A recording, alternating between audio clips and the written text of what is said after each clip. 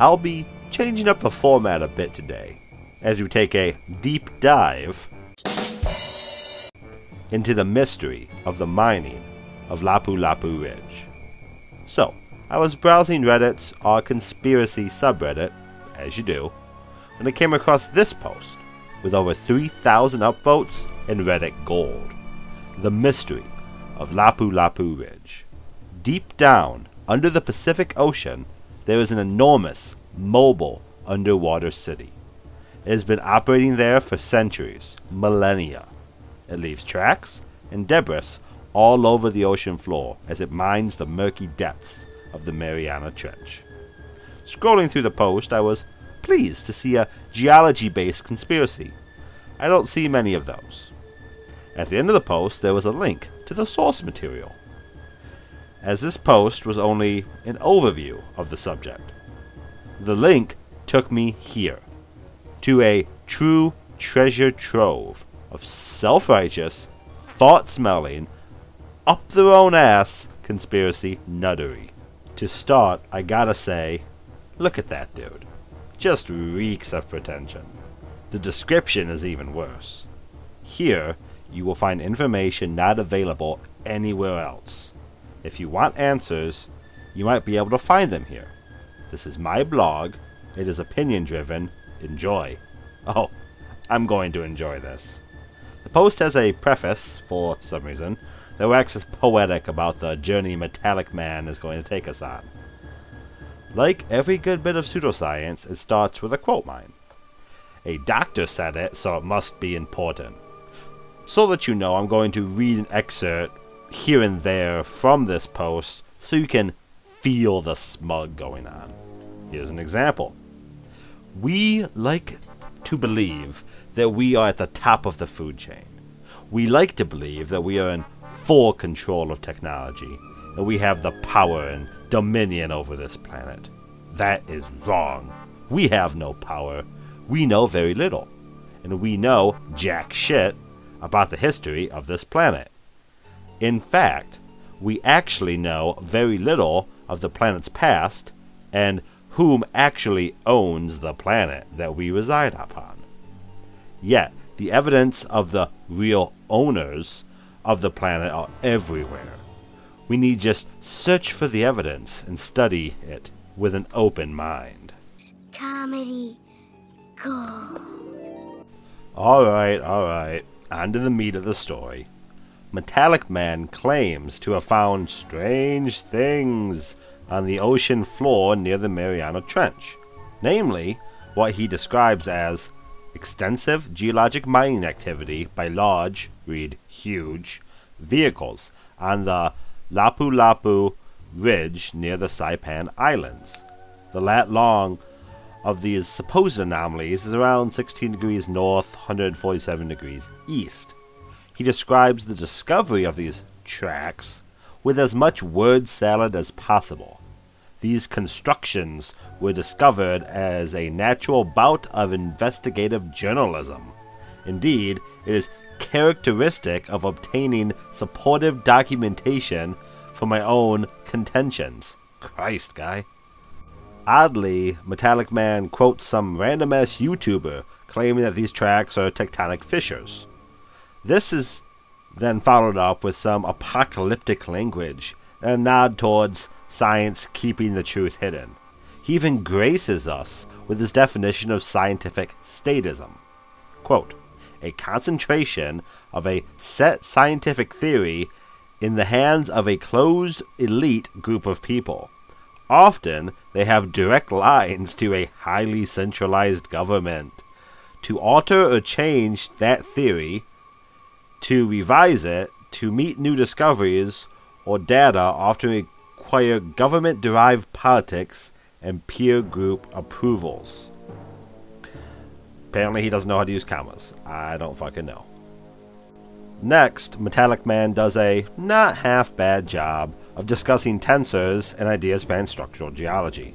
He is attempting to disprove the idea that these tracks are in fact tectonic fissures, and does again a not half bad job of it.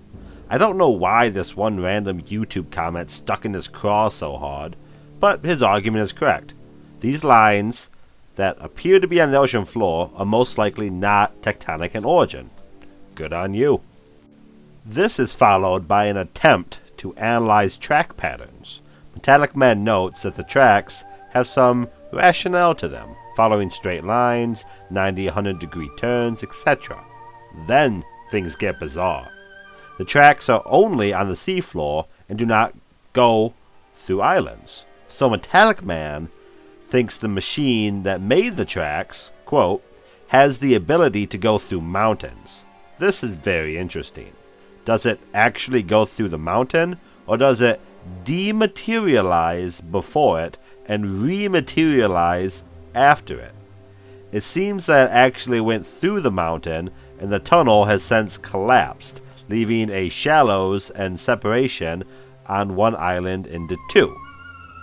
Note that the tracks are also different. The tracks start to narrow down like an arrow. This is suggestive of a process that is unknown to us. You just blew my mind. Metallic Man proceeds with more pictures of the tracks turning and weaving along before making the claim that this is obvious mining of the Lapulapu ridge around Saipan. The claim that these tracks are mining related appears to be exclusively that they are forming squares. If you were looking for a more in-depth argument for mining, you're not going to find one here. I'm as surprised as you are. Squares is the best Metallic Man can offer. If you would like more out of your argument than squares, you must obviously be a government stooge, a member of a statist cabal. That's not how any of this works. At this point, you're probably wondering, what could have caused all these trails at the bottom of the Pacific Ocean? Well, have no fear, Metallic Man has that solved for you as well. Quote, a large object has been observed crawling along the undersea surface at a depth of over 3,000 feet off the California coast. Unlike the official explanation for the Lapulapu Ridge mining operations, this movement is more organic and seemingly random. The object, which observers say looks man-made rather than natural, is estimated to measure more than 2.86 miles in diameter. It is a dome-shaped structure, as it must be to sustain the enormous pressures on the ocean floor.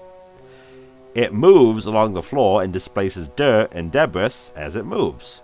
These orbs, as Metallic Man likes to call them, appear around the tracks, but don't always follow them. Yet somehow, quote, there is no question that it is moving about and leaving tracks. He even found a parked one. How convenient. Finally, Metallic Man has a few takeaways for us. Quote, there are mysteries that exist under the ocean. Not everything can be explained away as normal geologic processes. There are huge, mobile constructions that can move about under intense water pressure. They create paths that appear to be searching or looking for something. Truly riveting and groundbreaking observations. Metallic Man does note that a influencer suggests that they are artifacts of sonar scanning called phase shadowing. However, Metallic Man brushes this idea aside due to, I shit you not, the roving orb phenomenon, the tracks going under Saipan in crisp right angles.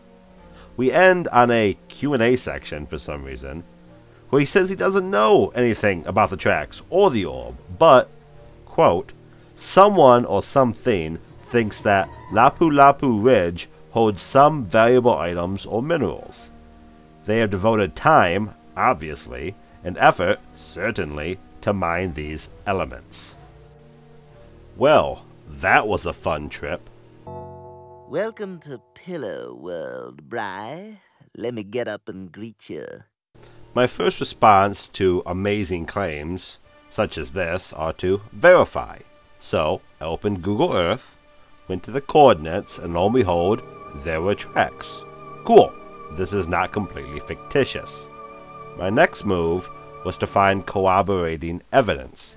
Google Earth is not the only resource available to look at topographic data. There is a plethora of options, from powerful GIS software to free applications, so I searched them out. If these tracks showed up on multiple scans of the ocean floor, that would be an interesting development. I chose to focus on a specific spot, one that would be easily identifiable. I landed at 146 degrees, 19 minutes, 47 seconds east, and 18 degrees, 6 minutes, 36 seconds north.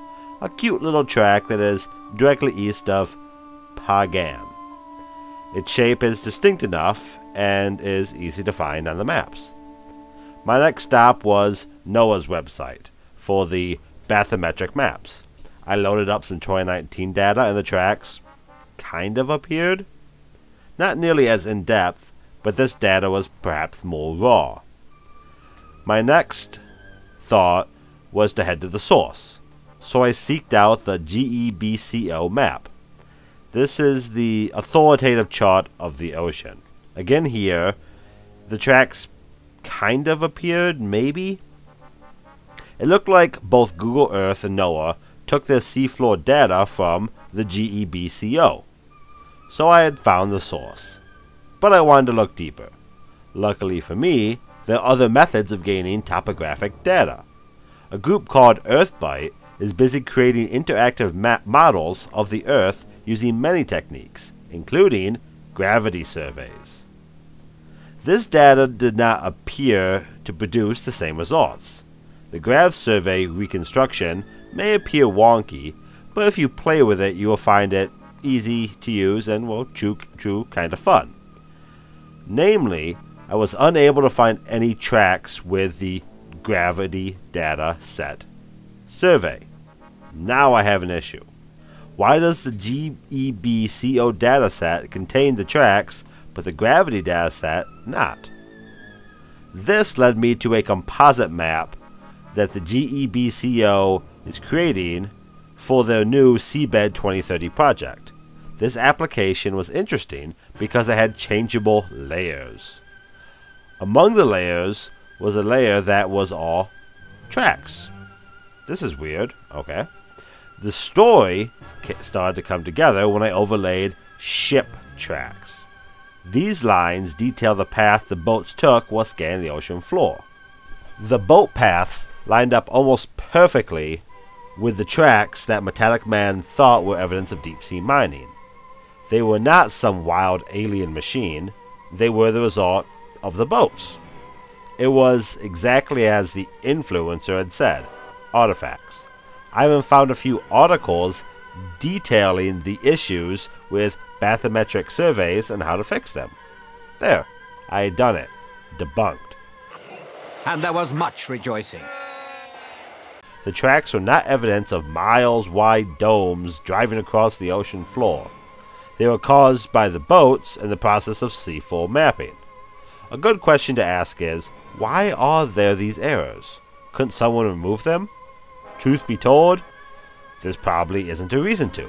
The people that created the data Google Earth is using are now busy making new, more detailed maps. Anyone with actual knowledge on the subject will recognize these artifacts and deal with them in their own research as such. There is simply nothing of note here. The Lapulapu mystery has officially been solved.